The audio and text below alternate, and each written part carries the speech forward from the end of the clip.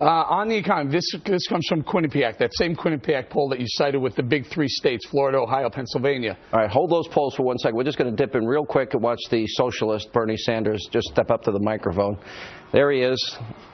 You know, 2 each according to his need, from each according to his ability. Spread the wealth. Tax people at 98%. That's pretty much the message of Bernie Sanders. Annoying. This guy is so annoying.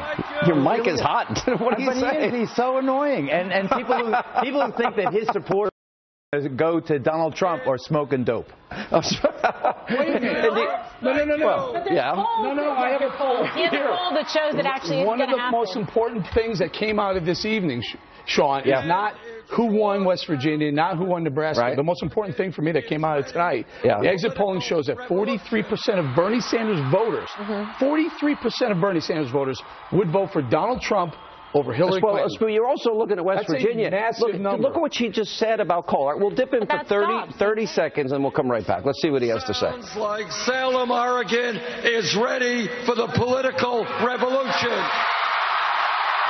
I'm telling you, he's closed the gap, and that number tonight, West Virginia, I know it's not commensurate with the rest of the country, but Virginia, there's an opportunity for Donald Trump to take Bernie Sanders voters. Yeah, he's right. Mitt Romney got 27% of the Hispanic vote and lost. He got trounced.